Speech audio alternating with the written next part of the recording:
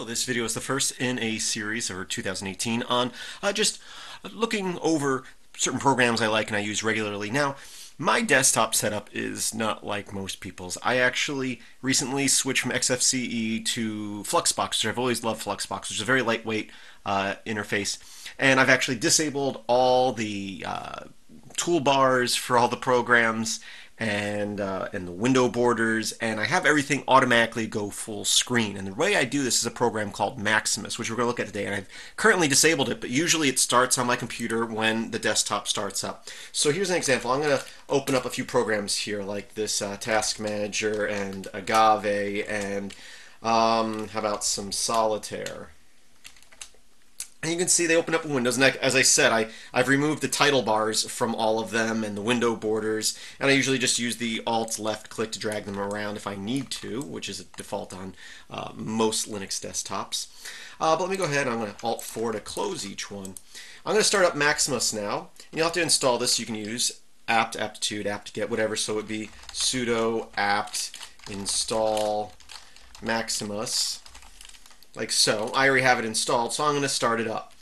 And once you start it up, it will automatically make all windows you have open full screen. And now, anytime you open up a program, they're going to open up full screen. So I'll open up Solitaire, and you can see it goes full screen. I can open up my Task Manager, and it goes full screen. And I can open up, what was Solitaire, right? Or Solitaire, I already have open. Agave. And that opens up full screen. So I like everything full screen. But then sometimes, you know, I don't want to look at everything full screen necessarily. Some programs look funny full screen. So, for example, let's say I didn't want this full screen. I have keys set up for myself, so I can hit Shift and the Windows key and up, and it unmaximizes if I hit it again. So I can unmaximize that, and I can move it to another window. So like if I do this, it's now on my other display here. So I can just do Alt and Windows left or right. So that's just my kind of setup. But I have everything go full screen by default because for the most part I have two screens. I'm not going to be looking at two programs more than once, but occasionally you do. So I have keys set up to tile everything.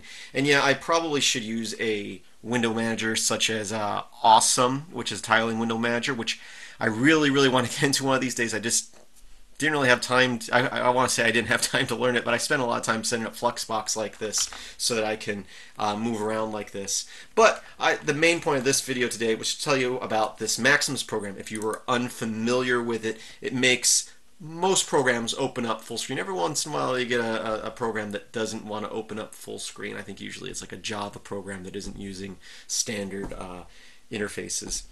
So that's it, the Maximus command. So once you install it, once it's running, so you can add it to your startup applications, every program you run runs full screen. This comes in very useful, you know, if you're running this on some sort of tablet, like maybe you have a Raspberry Pi with a small screen, or you have some sort of tablet that's running Xorg on it.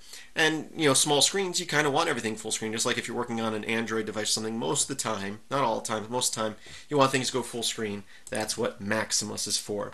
Install it, start it up, and you're good to go.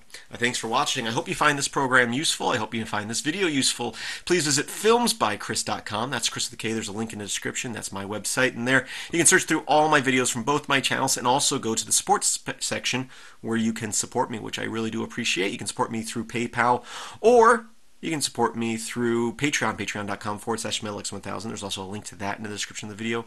Really appreciate it. Even $1 a month. You know, enough of you, that would be awesome. So I thank you for watching, and as always, I hope that you have a great day.